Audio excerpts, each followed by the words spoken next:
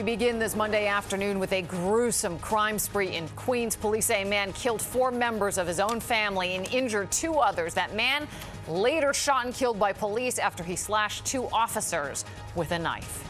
And good afternoon to you. I'm Liz Chow. And I'm Joe Torres in for David Navarro. Investigators say the situation could have been even worse had it not been for those 2 officers.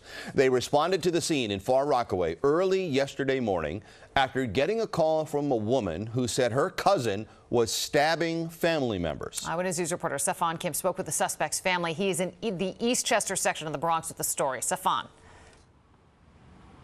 Well, Liz and Joe, his family members here in the Bronx say his mental health breakdown was both sudden and dramatic. Sometime this year they noticed it. They tried to get him help, but he refused it. So that's why they kicked him out. And that's why he had recently been living with the other side of his family in Far Rockaway. My mom would always say to lock your door. She lock her door. Sean McCoy says his family started fearing for their safety. His cousin, 38-year-old Courtney Gordon, had been living in this room on the ground floor of his family's Bronx home. The suspect's aunt in the Bronx says they recently got into an argument because he thought the security cameras in the home were watching him.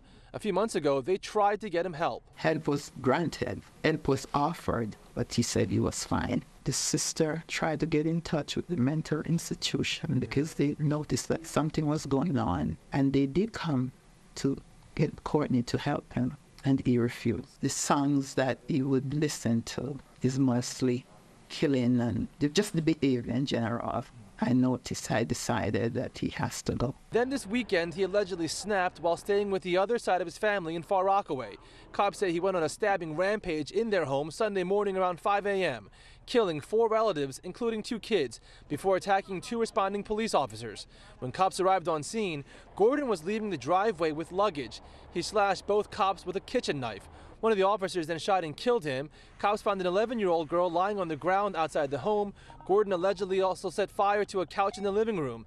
After firefighters put that out, cops found 3 others dead inside: a 12-year-old boy, a 44-year-old woman, and a 30-year-old man. A 61-year-old woman who suffered multiple stab wounds is in critical condition. The 2 officers were both released from the hospital last night. Relatives say Gordon was driving for a rideshare service, but his car had broken down, so he may have been out of work. He was on medication, but stopped taking it. You can see that the clues of what he did. You were just seeing it. Like, he would yell very loud at the top of his voice, so it kind of would bring everybody into this kind of, let me not talk to him because I don't know if he's gonna know what he's about.